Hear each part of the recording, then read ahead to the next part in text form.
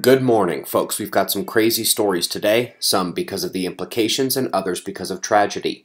We're starting with our star here, where bright umbral magnetic fields try to trick us into thinking we've got sunspots. Let's go to spaceweathernews.com, checking out the last 24 hours on our star, finding a very calm day. It is a blank disk, but that coronal hole is why we got the earthquake warning through the disaster prediction app last night. The solar wind is very calm except for that phi angle hitch top right in blue. IMF went from sun return to earthbound, and Earth is connecting to the coronal hole now. As it turns in, you can tell it's a core coronal hole as opposed to the poser regions of sparse plasma out ahead of it, not quite as dark black. Let's go to the satellites. Folks, this is where the roughness occurs. Of the storms that fired up across the country, there may be none worse than what hit Colorado, with more than a dozen people injured by up to softball-sized hail. Numerous videos are coming in from the zoo of animals literally running for their lives. 3 of them were killed by the falling ice. Hail is getting worse. Looking to the tropics, those systems are shifting west, northwest, and shearing moisture up into that system, going to hit Colorado again today. Meanwhile, in the West Pacific, we've got 2 strong systems now. One still going to clip Japan, while the other shows the westward pole isn't totally gone yet, heading for that same island chain. Folks, there have been a number of cosmic ray surges detected in Mexico City the last few days, already at record levels for the globe, and have been spiking higher anomalously in these last few days. Since we announced the cosmic ray maximum a few weeks ago, each of these spikes ramps us up into relatively unseen territory.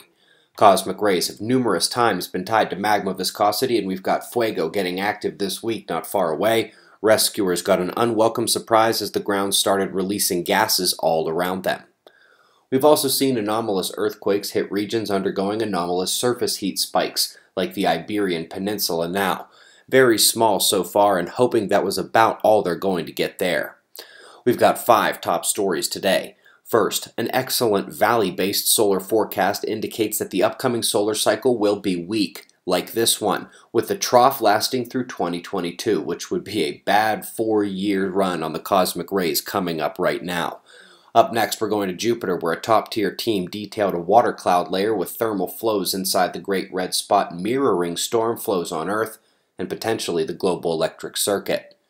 The next great planet hunter, Tess, returned its first test shot and serendipitously captured a bright comet and tons of little asteroids, which are the smaller white points moving around. This one is expected to make the Kepler Discovery Group look tiny in just a few years. Up next, move over greenhouse effect. They are now calling it the hothouse effect. Interesting to see the departure after 2 decades of physicists explaining that Earth's clouds are white and reflect energy, but perhaps more interesting to see the fear-mongering pulled back a bit in the new definition. They say the climate will stabilize a few degrees warmer with slightly higher seas, but their marks put us in that dinosaur climate era where there was one of the greatest explosions of plant and animal life in this planet's history. Last but not least, a seemingly little galaxy of no importance, but scientists say there is a spiraling magnetic field coming from it affecting its sparse jet.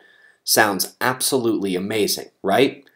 The problem is, they want to use that explanation to explain what they actually see. This, one jet perfectly straight, the other goes straight down onto a cosmic donut. Again, they want us to believe this is a trick of perspective, with both jets actually having the same shape but appearing different based on our perspective.